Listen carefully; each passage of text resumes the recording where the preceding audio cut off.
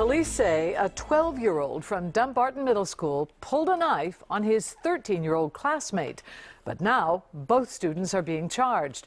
WJZ is live in Towson. Rick Ritter speaks exclusively with the family of the 13-year-old. Rick? Well, Denise, the family is outraged. They say their son was the one who was threatened with a knife, and now he's being suspended, possibly kicked out of school, and his mother is only speaking with WJZ. Met face-to-face with a 4-inch folding knife, Ashanti Davis feels her 13-year-old son is lucky to be alive. As a parent, as a mother, you definitely don't want anyone to say that a weapon has been put on your child.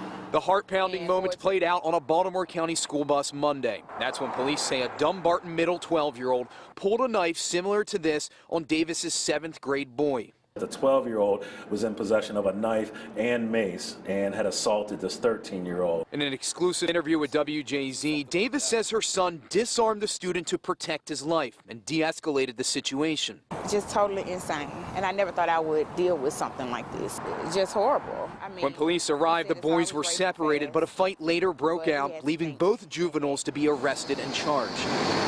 The mother just moved her family from Tennessee and chose the area because of raving reviews about the school system. She says instead, her boy had a weapon pulled on him and claims no one from the school ever reached out to check on him.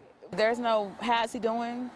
Is he okay? This is a child, 7th grade, had to disarm someone with a knife. Davis says her son was the one who was threatened, yet he's now been suspended with his future at the school in jeopardy. Yes, I just thank God that the other child didn't hurt my child, and then no one else got hurt.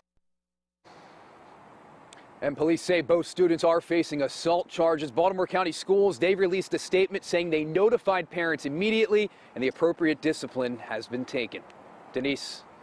All right, thank you, Rick. Neither of the students was stabbed or injured in the altercation.